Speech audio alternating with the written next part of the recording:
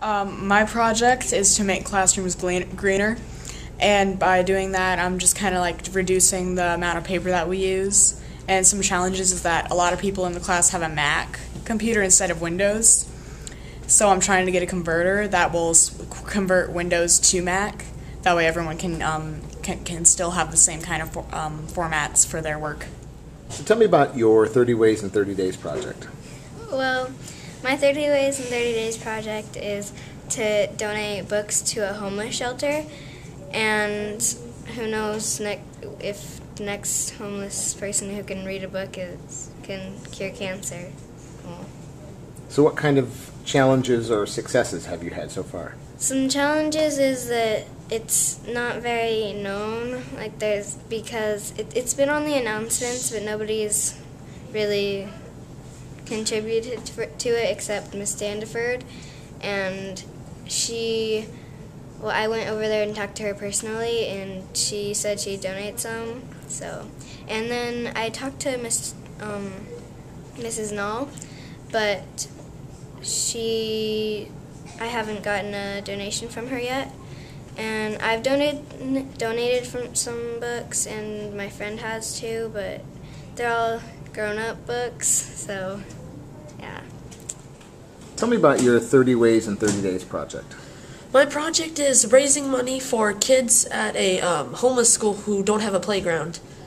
And it's going pretty well, and all this week I'm going to be collecting money in the NPR room and the front office. So I just talked to Miss Wells about it, getting it approved, and I got my face on the announcements. So it's going really good. So tell me about your 30 Ways in 30 Days project. For my 30 Ways in 30 Days project, I am recycling around in the classroom and around the school and community, and also the parts of my house. And tell me about some of the successes or challenges that you faced so far. Some challenges, I've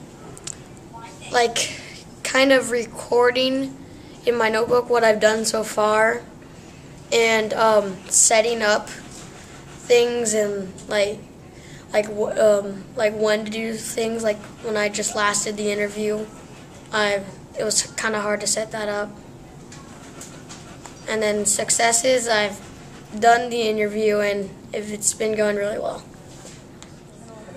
So tell me about your 30 Ways in 30 Days project.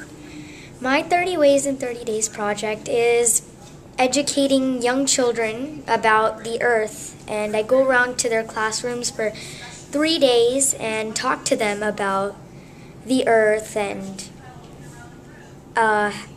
facts and stuff they can do to help it. And what kind of challenges or successes have you experienced so far? A few challenges is making them listen, because they're really, really hyper and they like jumping around and talking a lot. But they ask really, really, really good questions, and I don't even know some of the answers to them. Yeah, and my successes so far is actually that I've been to all the classes and I've taught them all for the 3 days, and it all went really well.